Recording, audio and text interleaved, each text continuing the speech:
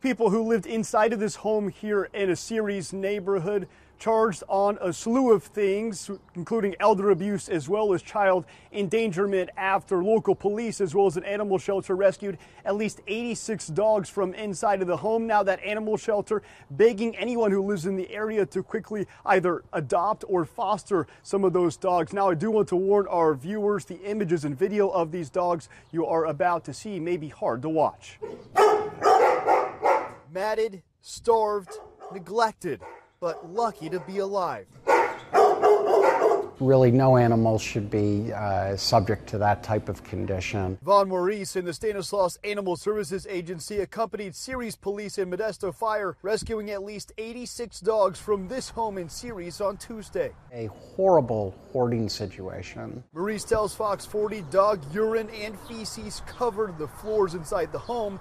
Some dogs found stuffed underneath those floorboards. The conditions were so bad inside, the fire department measured the oxygen level at just 16%. For a few other dogs, the rescue came too late. It's the worst that I've ever dealt with. I've been in animal welfare for 15 years and I've not experienced anything quite this bad. Ceres police arresting 43-year-olds Lisette Stennis and Seth Badal and 22-year-old Freddie Vasquez, all charged with child abuse, elder abuse, and animal cruelty.